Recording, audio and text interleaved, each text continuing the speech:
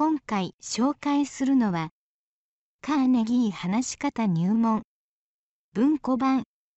という本です。人の心をつかむ話し方の技術、テーマの選び方から準備、始め方、終わり方まで、自信を持って人前で話せるようになるために、ダイヤモンドのように輝く名作です。まず、この本自体がスピーチの良い見本となっていて、非常に読みやすいです。この本の存在そのものが、人に何かを伝えるとはどういうことかを如実に物語っています。他の話す技術系の新書と比べると、使い捨てのレジ袋とよく鞣された革のカバンほどの違いがあります。どちらも入れ物には違いありませんが、人生の友として選ばれるのでしたら是非とも本書をおすすめします。私は Kindle 版でしか読んでいませんが、それでもこれほど素晴らしい本に出会えたことに感謝しています。歩くことができても地図がなければ目的地に到着するのは至難の技です。しかし、